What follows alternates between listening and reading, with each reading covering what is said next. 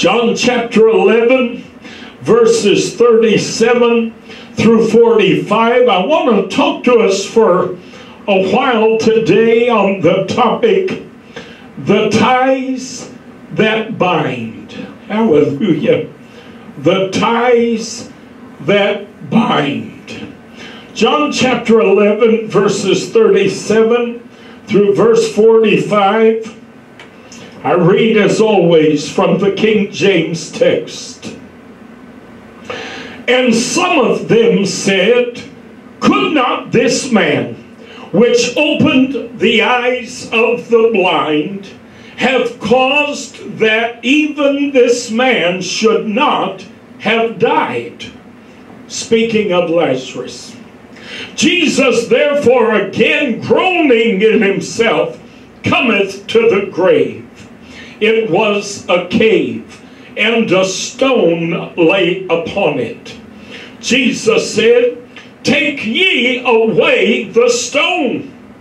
Martha, the sister of him that was dead, said unto him, Lord, by this time he stinketh, for he hath been dead 4 days. Jesus saith unto her, said I not unto thee, that if thou wouldest believe, thou shouldest see the glory of God? Then they took away the stone from the place where the dead was laid. And Jesus lifted up his eyes and said, Father, I thank thee that thou hast heard me, and I knew that thou hearest me always. But because of the people which stand by, I said it, that they may believe that thou hast sent me. And when he thus had spoken, he cried with a loud voice, Lazarus, come forth! And he that was dead came forth, bound hand and foot with grave clothes, and his face was bound about with a napkin. Jesus said unto them, loose him, and let him go. Then many of the Jews which came to Mary, and had seen the things which Jesus did, believed on him. Hallelujah. If you bow your heads with me one more moment, Master. King Jesus, Lord, we love you, we love you, we love you. We thank you for the spirit of encouragement and inspiration that we feel in the house of God today. We thank you, Lord, today for the knowledge that you receive us, imperfect humanity. You receive us. For unlike those who live their lives as if God does not even exist, we have faith. We believe you're real. We believe you manifested yourself to us in the person of the historic man, Jesus Christ. We believe that that man, the Christ, was God incarnate. That he went to the cross that he might be offered in sacrifice for the sins of all humanity.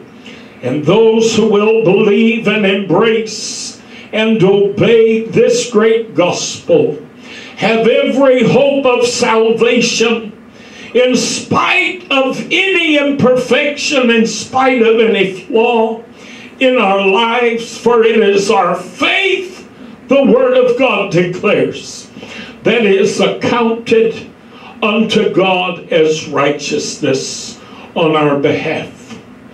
Oh, Master, how we need the anointing of the Holy Ghost today. I love the message you placed in my spirit, and I want so much to deliver this word accurately. I want to deliver it as you would have me to deliver it, that it might bless, inspire, and encourage all those who are listening today.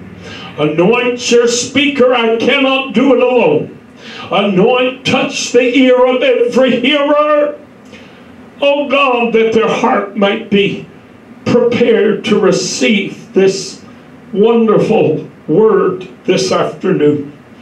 Oh, how we ask it today, Lord, in none other than Jesus' powerful, wonderful, saving name. Amen. Praise God. And amen. Praise the name of the Lord. Back in 2000, I spent 2 months in the hospital at New Haven Hospital in New Haven, Connecticut. For a month, I was on life support. I had contracted a parasite while visiting Europe, the United Kingdom to be specific. It took doctors a year and a half to figure out that I had this parasite. In the meantime, I had lost half my body weight. I was down to skin pulled over bones.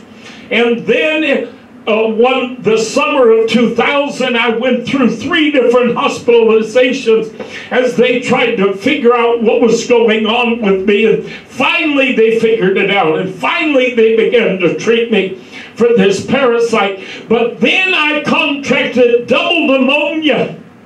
And I wound up, the doctor told me when I went in to see him and they did an x-ray of my chest, he said, your lungs are literally so full of fluid. He said, I honestly don't even know how you're sitting here talking to me right now. He said, you shouldn't even be able to retain consciousness. That's how full your lungs are. He said, I don't know if we're going to be able to save you. They wheeled me across the street to New Haven Hospital. His office was right across the street. Put me in a hospital bed. I woke up many days later. I went unconscious. I woke up several days later. My mother, who was living in Texas at the time, and here I was in New England, in Connecticut.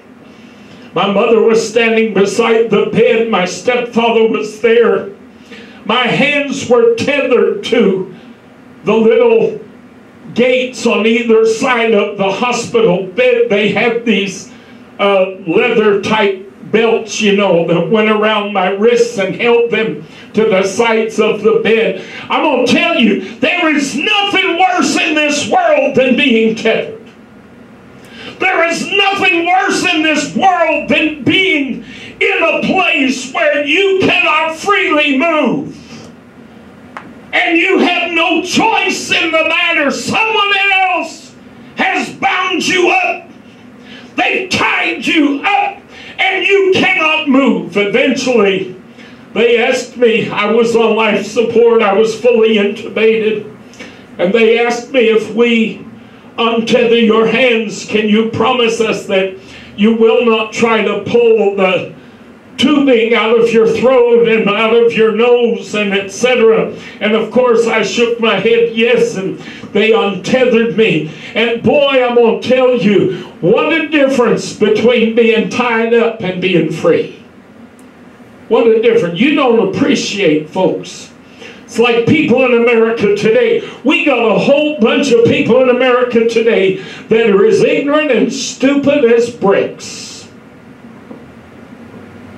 They gripe and complain that their freedoms are being infringed upon. Hallelujah, glory to God. Oh, life is so terrible in America today. We've got an idiot running for president who tells us how miserable America is today, how terrible America is today. What an idiot.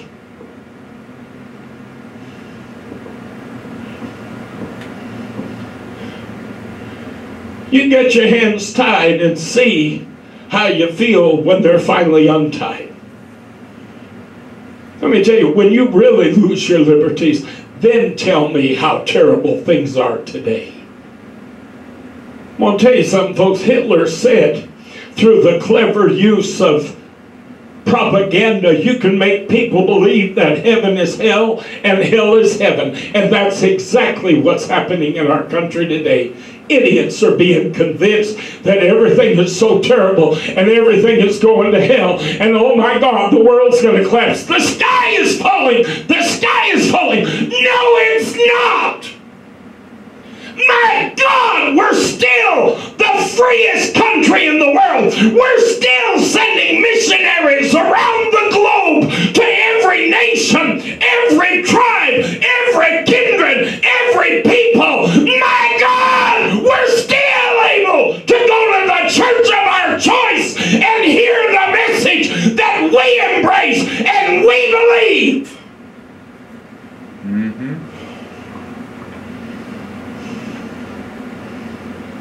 There's a difference. Let them get to the place, Tommy, where things are really the way they're claiming they are now. Let it really happen. And all of a sudden, they're going to be looking back at today and wishing we could get back to here. Because you never appreciate your freedom till your freedom has genuinely been taken away. That sensation of being tethered to that bed was terrifying, to be honest. It was horrifying. It was a terrible thing. Sometimes when the Lord is trying to do something, He will ask us to be a part of the work that He is doing. We must sometimes assist Him in untying our neighbor from whatever it is that binds them up and hinders them. Just as the Lord called for the mourners, friends, and family members of Lazarus, He called upon them first to roll away the stone. He called upon them next after Lazarus emerges from the tomb. I can only imagine he must have hopped out like a bunny rabbit, because he was bound up like a mummy. His body was bound. So I imagine he just had to kind of hop out of that old tomb.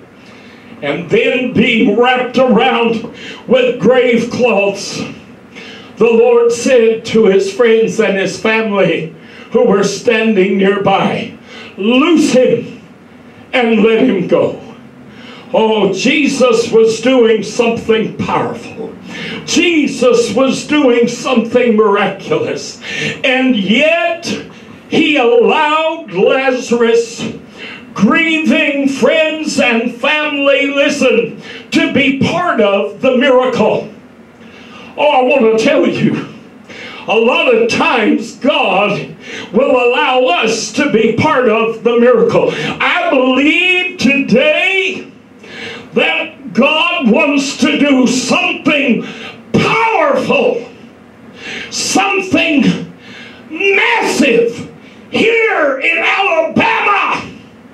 And He wants us to be part of that miracle. Hallelujah. He wants us to be part of what He's doing. He's not simply going to do it by Himself, but He's calling upon us to help roll the stone away. He's calling upon us to help take the grave clothes off of those who are bound and tied up with condemnation and guilt and false teaching.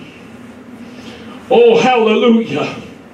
Sometimes the situation is so dark and dismal that people find themselves within the clutches of death, unable to breathe, never mind being able to move or function. You ever been in that place spiritually where you just feel like you're dead? You just don't. I've said it before. I've been doing affirming ministry for 30 years. Every minute of it has been hard. Every minute of it. Now, we've had people at times, we've had a small congregation of folks at times, but it's always up and down. There's always drama. There's always foolishness. You gain people, you lose people. We can't hardly get something going and get it moving, but that things start to move in the negative direction, and then things will pick up again, and after a while it goes back down. It's constantly like this.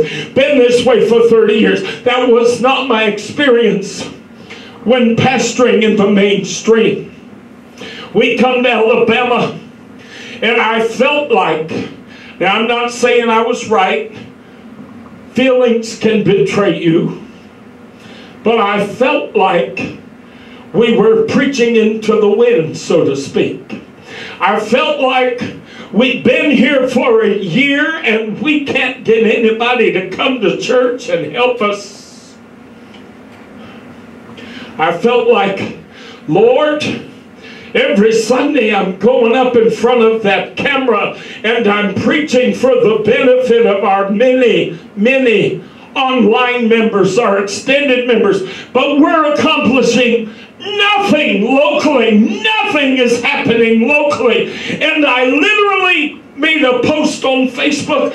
I began to wonder if maybe we hadn't missed God in coming to Alabama. I said, Lord, it's been a year. Hadn't got a soul, not one soul. You have no idea what I'd pay today to have one stinking person who believed in what we're doing, that was willing to get up on Sunday and come to church at 3 o'clock and worship with us and pray with us and help us do something. One person. I'm not asking for a mega church. I'll be honest with you, I have no desire to pastor a mega church. Never have. Some people say, well, that's crazy. Every preacher wants to pastor a mega. Why? Why? So they can make more money? You know, so they can be more popular, so they can appear, so that they can feed their ego, you know. Oh, I pastor a church with thousands of people, bless God. That tells you how wonderful I must be. I have no interest in a mega church. If God gave me one, I wouldn't know what to do with it. So he'd have to really prepare me to be able to deal with that, because it's not anything I have any desire for. The pastor who ordained me back in 1994 said to me, Brother Alvin said to me, he said, Brother Charles, he said, I could see you pastoring a church with thousands upon thousands of people. He said, I literally, this man, mind you, pastored a mainstream Pentecostal church. And he said, I could see you pastoring thousands upon thousands of people. He said, the ministry God's given you could easily accommodate that. And I looked at him and I said, brother, I wouldn't know what to do with all that. I said, I don't have any desire. Folks, I'm going to tell you something. You ain't never met a preacher who's less into ego than I am. I'm not interested in having something so I can brag about it. No. I just want God to do something. But I know by the testimony of Scripture that God works with us to do things. He doesn't just do it all by himself. So I have to make myself available to him so he can do whatever it is he wants to do. Hallelujah. Oh, I've told Tommy, I don't know, probably 1,000 times. I said, I hunger, I long for a church, because even as a preacher, I'm still a believer, folks. I still need a church. I still need the comfort and the encouragement of the fellowship of God's people. Not having that this afternoon is difficult for me. I've been going through this crap for years. Talk about a valley. I'm not complaining this afternoon, but I'm trying to help you understand. Sometimes circumstances are beyond your control. I've tried to pray sometimes and I literally just can't even pray. I can't find the words. I don't even know what to ask God for anymore. I've struggled so hard to try to bring this message and this ministry to people, straight, gay, cross-eyed, and blind, who need a positive, progressive, spirit-filled message. I've tried so hard, and for all my efforts, look what I have to show for it. That's left me feeling so devastated and so beat up and tired, emotionally, psychologically, spiritually. I'm exhausted. And sometimes I lay on my bed and I want to pray, I want to talk to the Lord about it, and I'll open my mouth and I'll go, I don't even know what to say. You ever been there? You ever felt like you were breathing but you were dead? Felt like you were free to get up and move but you were bound? Felt like you were alive and yet at the same time you just had no ability to move and function because there's so much weight on you, so much trauma, so much frustration, so many anxieties. Am I telling the truth today? You ever been there? I've been there, folks. I live there. That's my address.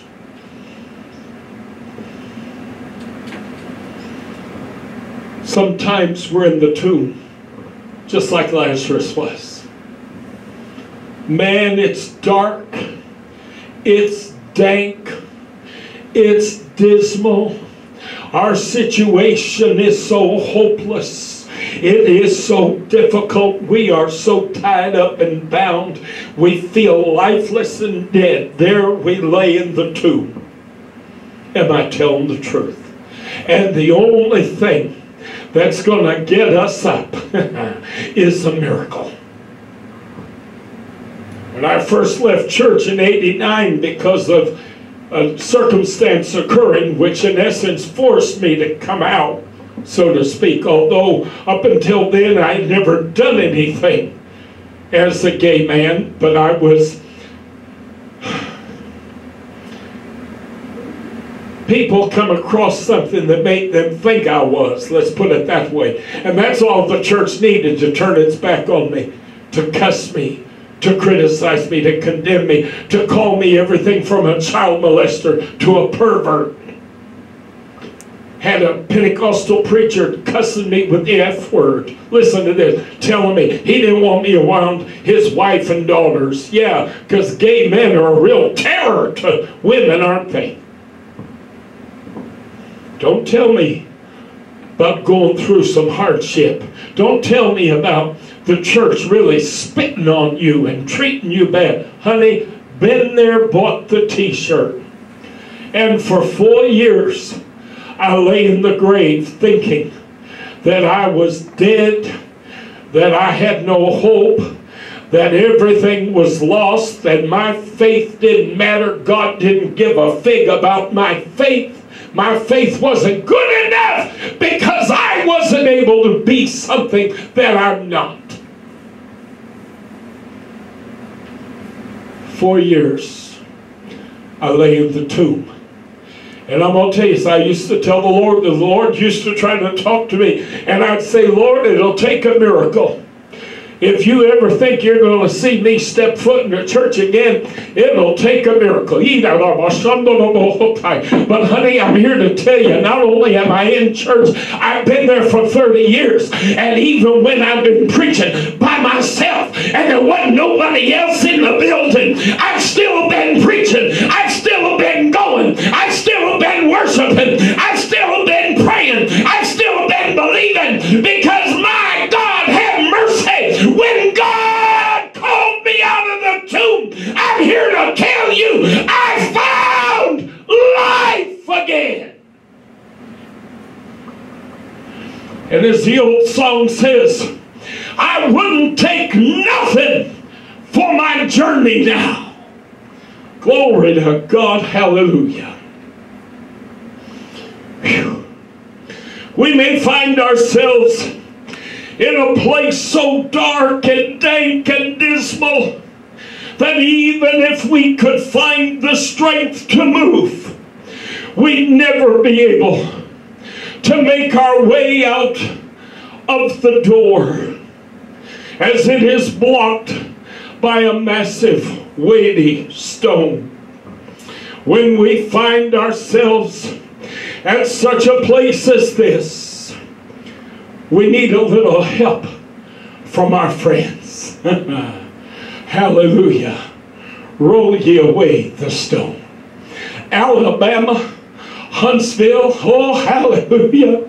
Tommy and I are here today to roll away the stone. Glory to God. If you're lying in that old tomb, if you're lying in that place where you feel so dead, you feel so helpless, you feel so hopeless, you're bound and you just cannot see your way back to life, I'm here to tell you, God has sent somebody to this community to roll away the stone. Yes, Lord. Glory to God.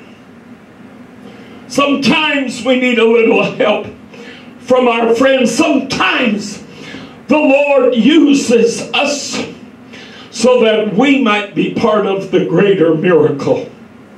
A lame man was carried by his friends to Jesus and lowered down through the roof of a house where Jesus was speaking inside, so that he might be healed. Do you remember the story in the Word of God? It was the efforts of that lame man's friends which secured his miracle. He could never have received that much needed healing otherwise. He didn't have the strength nor the ability to push his way through crowds, to make his way to the feet of Jesus. But thank God, like Lazarus, this man had friends. Oh, hallelujah. Too many today undervalue or do not appreciate the importance of corporate worship and the fellowship of God's people. We often miss the benefits of our fellow believers' prayer, worship, faith, and obedience, allowing us to fully experience that which we need from the Lord. And the reason we wind up not receiving from the Lord that which we need is because we decided to go it alone. Thank God Lazarus had friends. Thank God his friends, oh my God, I'm going to shout something today. I'm telling you folks. Thank God his friends were willing to obey the Lord. Roll ye away the stone. Martha said, by now he stinketh, but they still rolled the stone away. They could have stood there and argued with him, could have stood there and fought with him, could have tried to convince him it was a bad idea. I'm going to tell you, when Tommy got a job offer for Huntsville, Alabama, I didn't think it was altogether a good idea. I knew he's black, I'm white, problem number one. And we're gay, problem number two. I said, my God, Alabama, of all the places on planet Earth, for God to open a door for us to go, it would be Alabama. But we had been praying for 15 months for a job to open up for Tommy. I said, Lord, I believe if you'll open the door, we'll walk through it. I don't care where it is. Look at the door he opened.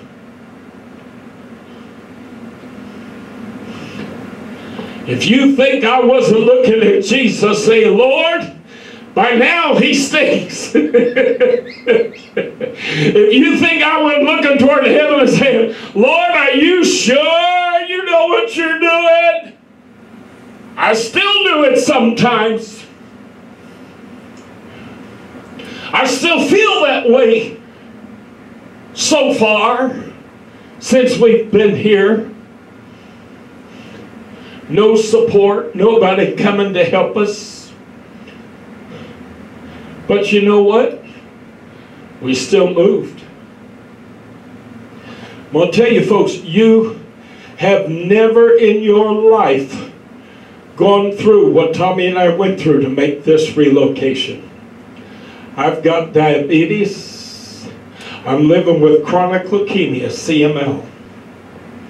I get tired just walking around the grocery store to the point that when I get home, all I can do is sleep for hours, literally.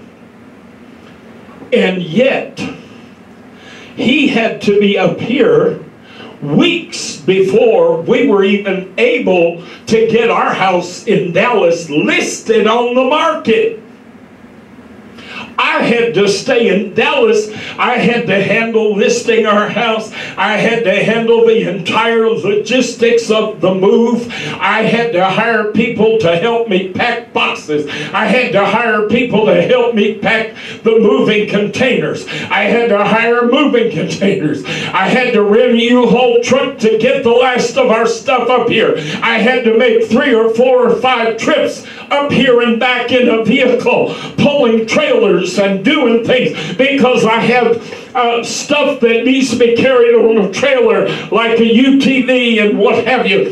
And so I had to do all this back. If I'm doing all this, I thought I was going to die. And I am not exaggerating. I never told Tommy because he was up here trying to start a new job, staying in our camper at a campground over here by NASA. And I wouldn't tell Tommy how hard it was on me. I wouldn't tell him how much I was struggling because I didn't want to put any more pressure on him than he was already going through. I thought to heavens I was going to drop dead. Literally, there were days I was so tired. I was pushing my body so far beyond anything I have done in years. Wound up costing us, out of the proceeds of the sale of our house in Dallas, this move wound up costing us almost $50,000.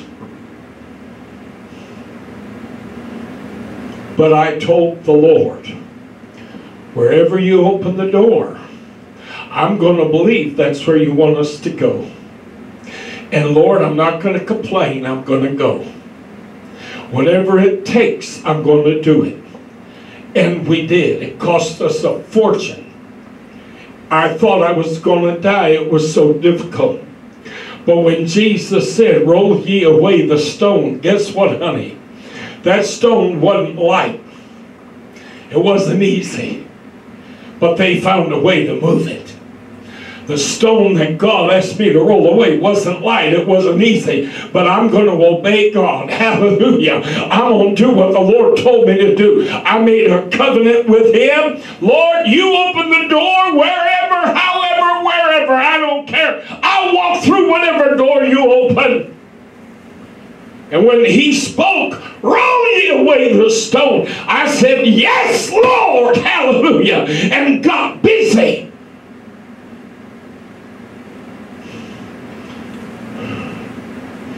Too many people lose out on the blessings, the miracles they need from God because they've separated themselves from the church of the living God.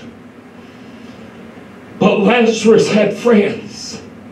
I love to have a church because I know when I got a good church full of good people who love the Lord as much as I do, I know I've got friends.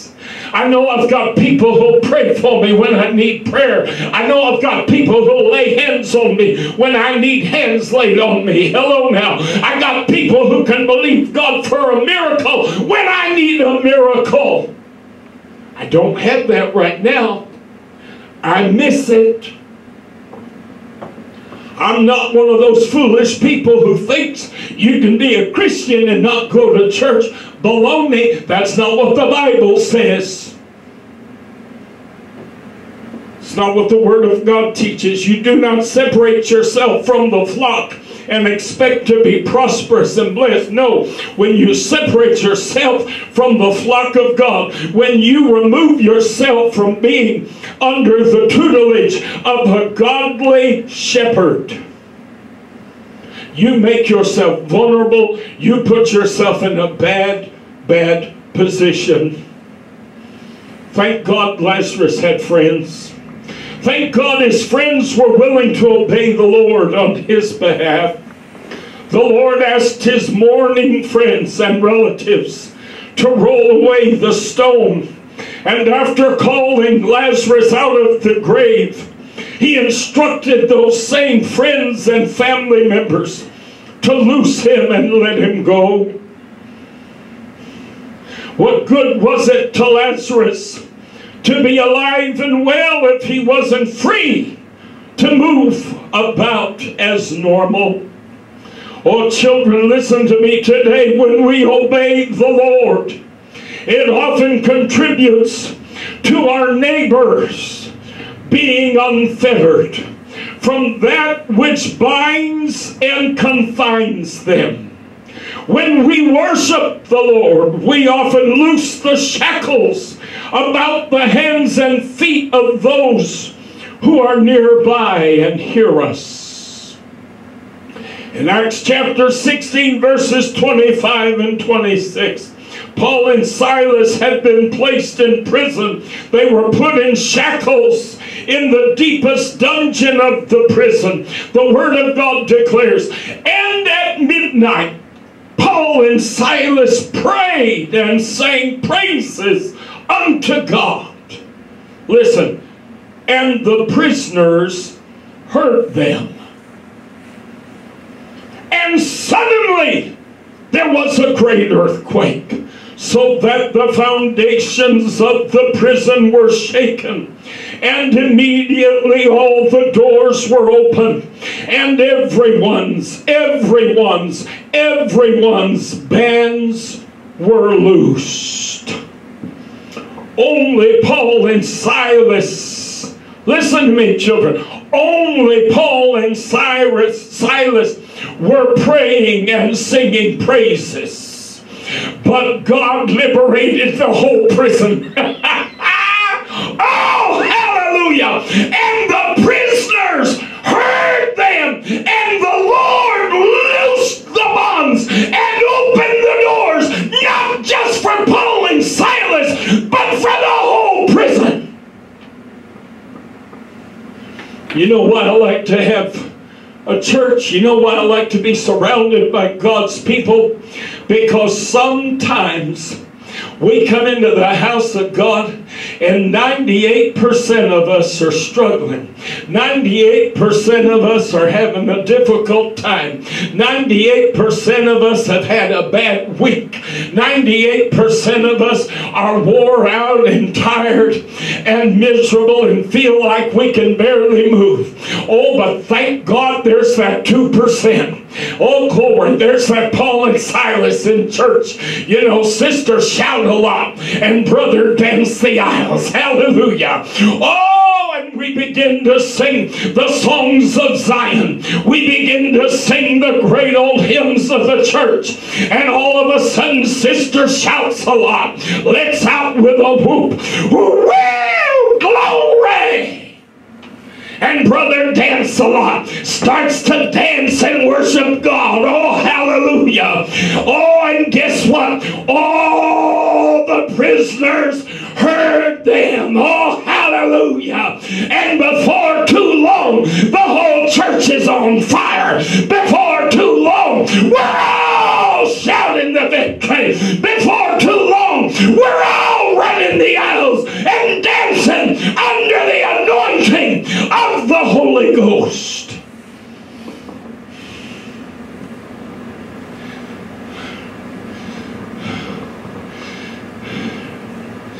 Because sometimes we need a little help from our friends. Out of a prison full of prisoners, one but two of them praying and worshiping, but everybody heard them. And when God sent down His Spirit to shake things up, everybody benefited from the shake-up. Oh, hallelujah. You wonder why we Pentecostal folks shout. You wonder why we dance. You wonder why our worship is so demonstrative and energetic. Well, first of all, it's because our faith is real.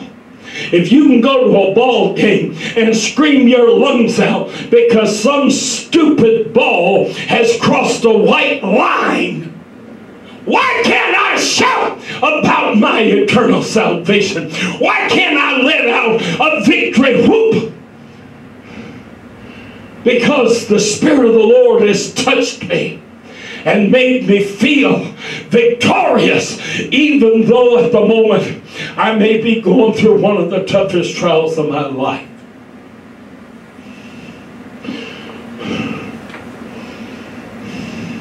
Second Corinthians 3:17, now the Lord is that Spirit, and where the Spirit of the Lord is, there is liberty.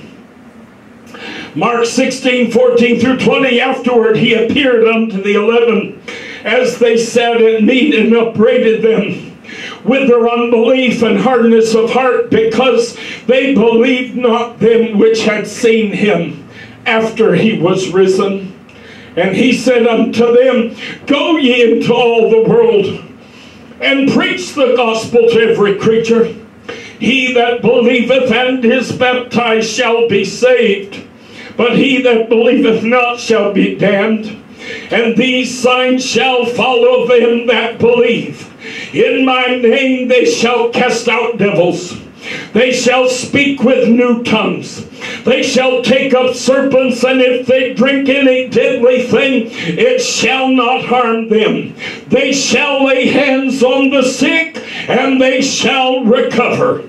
So then, after the Lord had spoken unto them, He was received up into heaven, and sat on the right hand of God. And they went forth and preached everywhere.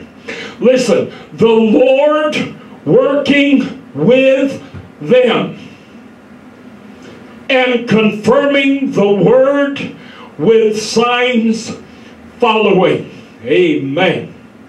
The Lord does not need our help to do the wonderful or to perform the miraculous, but we need His help to accomplish either of these things. Fallen man does not need to see or know what the Lord can do by Himself. Did you hear me today? Listen to me. Those who are unsaved today, they don't need to know what God can do by Himself. The struggling child of God doesn't need to know what God can do by Himself. They need to see, listen, what the Lord can do in, with, and through them.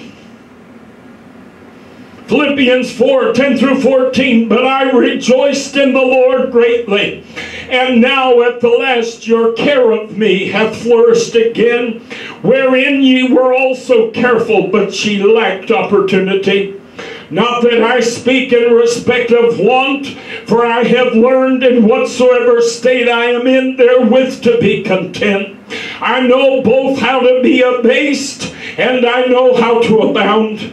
Everywhere and in all things I am instructed both to be full and to be hungry, both to abound and to suffer need. I can do all things through Christ, which strengtheneth me. Notwithstanding ye have well done, that ye did communicate with my affliction. Now I'm going to read that to you from the NIV, because I know that that passage doesn't necessarily read real clear for many people.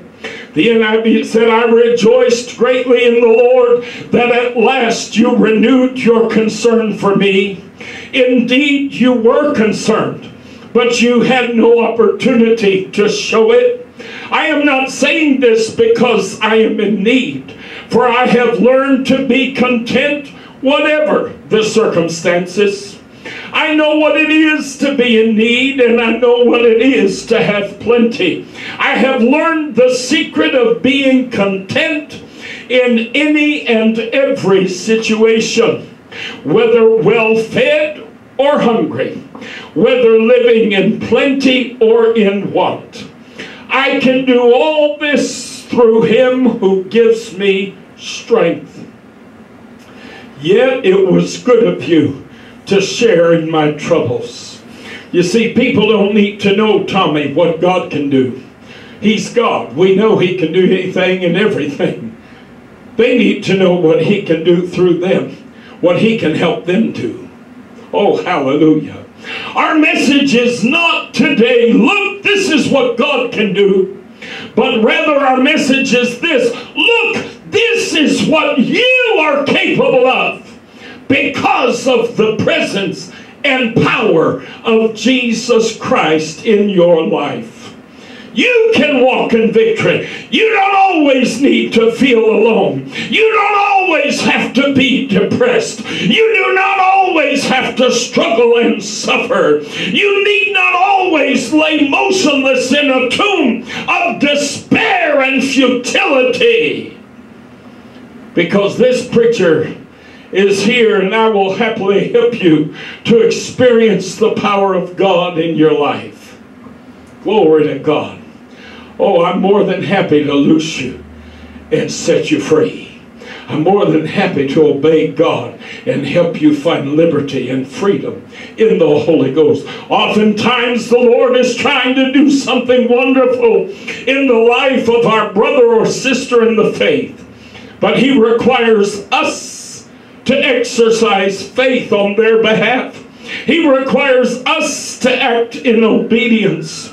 Even when we do not understand his direction or think that which he is telling us to do is a bad idea. Surely by now he stinketh, said Mary. Come on, believer. Now is not the time to question the Lord. He knows what he's doing, even when we don't. Ours is not to question why. Ours is but to do or die, as the old saying goes. This phrase in reality is a transliterated version of the line, theirs is but theirs not to reason why, theirs but to do and die, which was written by Alfred Lord Tennyson in his 1854 poem, The Charge of the Light Brigade. As children of God, we're to be good soldiers who understand the importance and the necessity of the chain of command.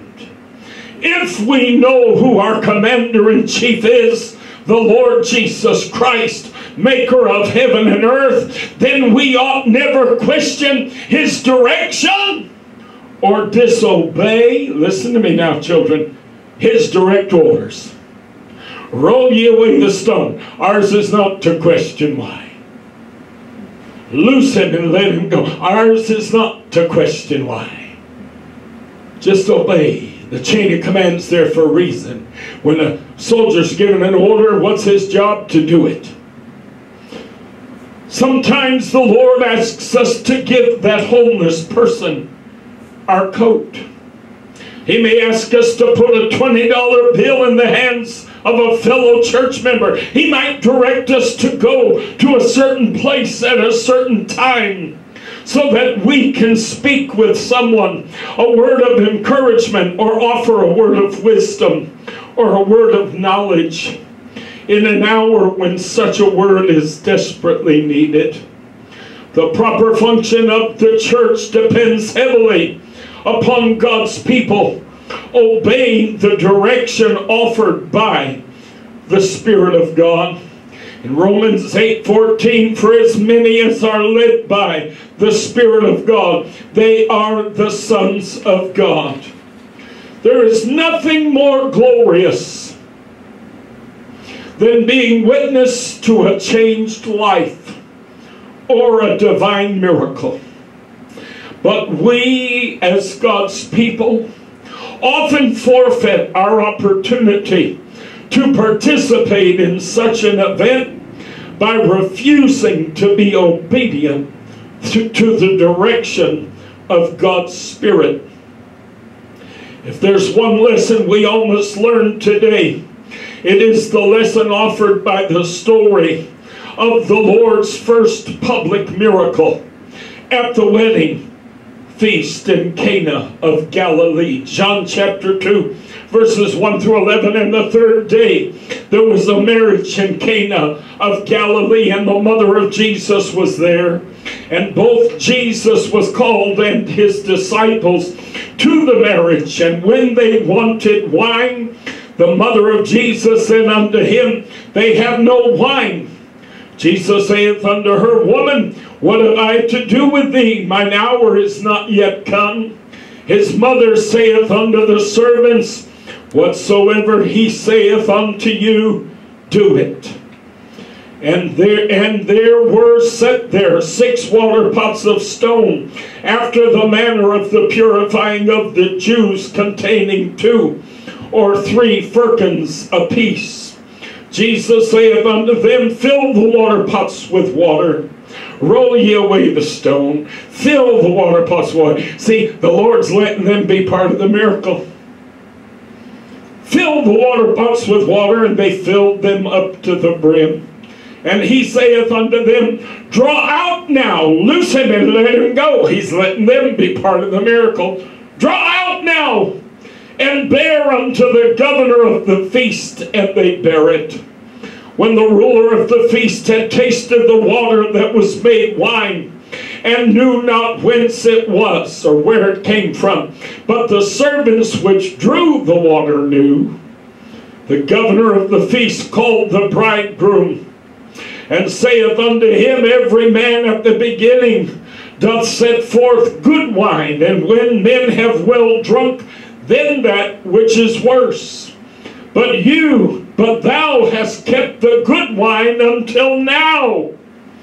This beginning of miracles did Jesus in Cana of Galilee, and manifested forth his glory. And his disciples believed on him. Folks, I'm closing up today. We are today in Huntsville, Alabama, because our God has great plans for a place. I'm going to talk plain. If you get offended easy, then turn the channel.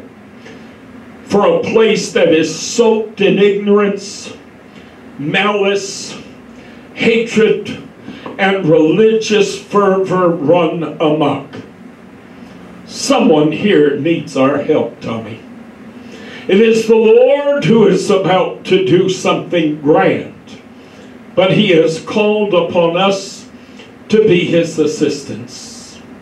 Somebody here needs our help to find freedom.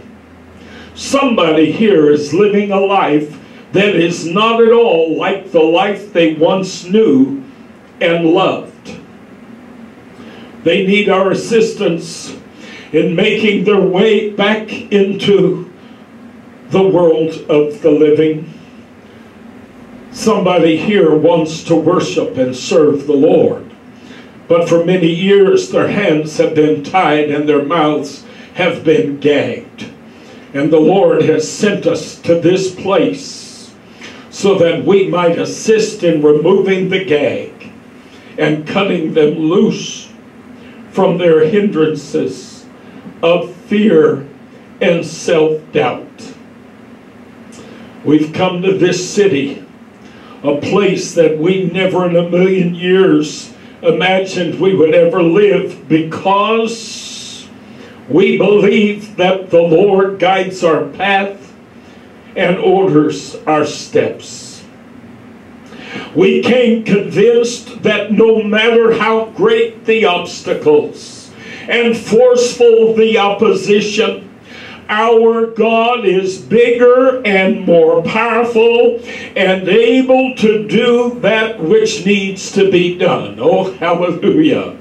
If he can breathe life back into the body of Lazarus, his friend whom he loved, with nothing more than the word of his mouth, then he can breathe life into the lifeless, parched bones of a people who have been left dead, defeated, and seemingly destroyed in a valley of despair and desolation. Again, he'll use little more than his word. Hallelujah.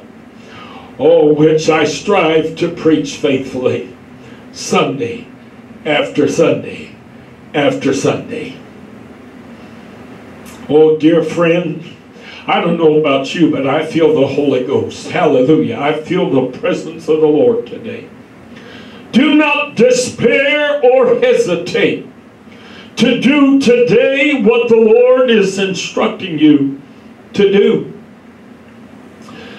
Like Lazarus, listen to me, like Lazarus, not his friends now, but like Lazarus himself, do not hesitate to hear the Master's voice and to heed his command when he speaks to you in the deepest dungeon of death and despair, declaring, Lazarus, come forth.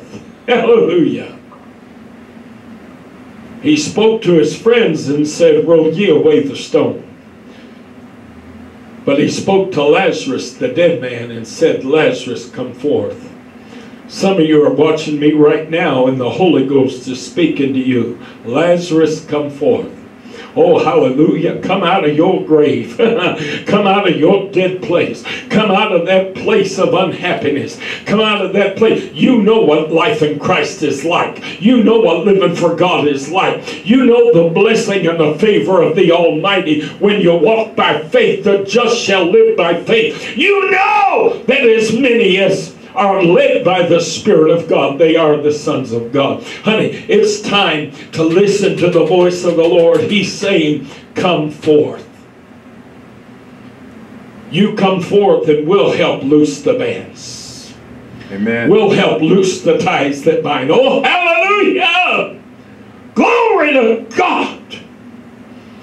It is the ties that bind us together as members of God's family of faith, listen, that often wind up being the source of our being unfettered from the ties that bind us. Oh, hallelujah.